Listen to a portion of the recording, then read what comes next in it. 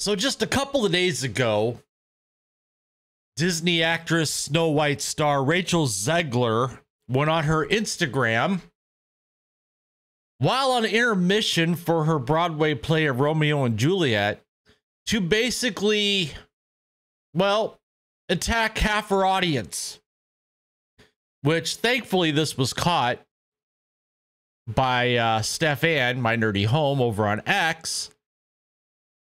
And and I did a video on this the other day. She's just unhinged. I mean, some would say, you know, okay, she's young and dumb. Well, she knew exactly what she was doing, in my opinion. In fact, I know she knew what she was doing because the last statement she made in her little rant was, "Fuck Donald Trump." Well, it turns out somebody must have gotten to her ear, probably somebody high up at Disney, as this is from Bounding Into Comics. Disney Snow White star Rachel Zegler offers public apology after calling for Donald Trump and his supporters to never know peace. Says she let my emotions get the best of me. Oh yeah, whatever. Excuses, excuses, excuses. So the article covers the statement she made, you know, telling people to get off of X because Elon supports Trump. And Trump supporters, like the title says, will never know peace. And there's no help, no counsel in any of them. I could go on, but I won't. I feel sad. You probably do too. Fuck this. And then, of course, she ended it with a fuck Donald Trump. Well, fast forward to last night when this was posted. And I'll pick up the article here. Alas, this bravado did not last. As on the evening of November, it was actually November 14th, last night, Zegler returned to her Instagram to sincerely apologize for the election post I shared on my Instagram last week. No, it was just a couple of days ago. As readers may note, Zegler's admissions that she made the above post last week, presumably sometime immediately following the election, does not line up with Stefan's apparent discovery of them on November 12th, 13th. To this end, it's unclear whether Zegler's recollection was mistaken or my nerdy home discovered the post long after they were made. I would say the posts were made sometime between the 7th and the 13th. Just narrow down the time frame. So here we go. This is Rachel Zegler. Hi, everyone. I would like to sincerely apologize for the election post I shared on my Instagram last week. I let my emotions get the best of me. Hatred and anger have caused us to move further and further away from peace and understanding, and I am sorry I contributed to the negative discourse. This week has been emotional for so many of us, but I firmly believe that everyone has the right to their opinion, even when it differs from my own. I am committed to contributing positively toward a better tomorrow. Now, this is probably one of the...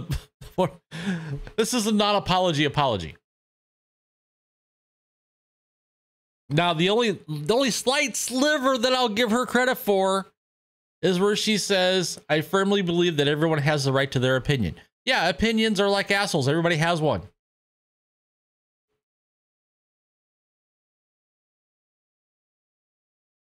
Picking up the article here, at current, it's unknown whether Zegler made this apology of her own volition or because Disney contractually ordered her to do so out of fear that her previous comment could hurt Snow White's box office prospects. Hurt box office prospects for Snow White. Those prospects were dashed when she made her comments at D23 a while back, when she called the story in Prince Charming weird and said that the new Snow White has nothing to do with the old Snow White. It's a reimagination. Snow White's a girl boss. She's finding herself to be a leader. Not to mention the trailer, which has got ratioed to death over on YouTube.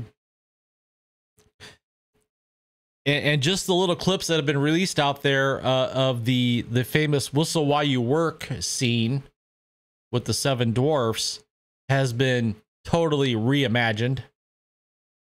So box office prospects, this movie is going to lose millions.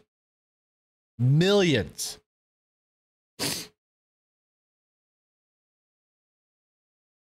Regardless, whether or not her statement does anything to win back audiences will ultimately be determined when the live action film hits theaters on March 21st, 2025. So let's take a look at a few of the comments here, shall we? You are being quietly canceled. Goodbye. Maybe Eva Longoria has a room for you. Yeah, maybe Eva Longoria does have a room for her in Mexico or Spain. Because that's where Eva Longoria moved to, because she just couldn't live with her family in the dystopian United States anymore. Which of her two statements do you think was heartfelt and which was carefully crafted by a professional publicist doing damage control? One of those statements is more sincere and revealing than the other. Let me think about that for a second. Her first statement was heartfelt.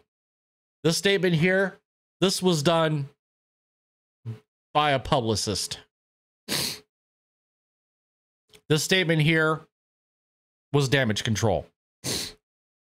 Her manager obviously got a call from Disney who told her that she better apologize. She doesn't mean a single word of it. Yep, exactly. If you see a radical leftist apologizing to Trump fans, then she was either forced by the producers or, having calmed down, she herself realized where she got into trouble. No, this apology was forced. That's my opinion. Can't prove it, but I would almost say that somebody at Disney probably got a hold of her management team and said, you need to make a statement. So there you go. What do you guys think? Leave a comment in the comment section down below. While you're at it, please, if you would, a couple things you can do here to support the channel. It's free. Smash that like button. Give me a thumbs up. Subscribe if you haven't already. Hit that notification bell so you don't miss a video. And with that, TGIF, everyone. It's Friday. Everybody have a great day, and I will see you guys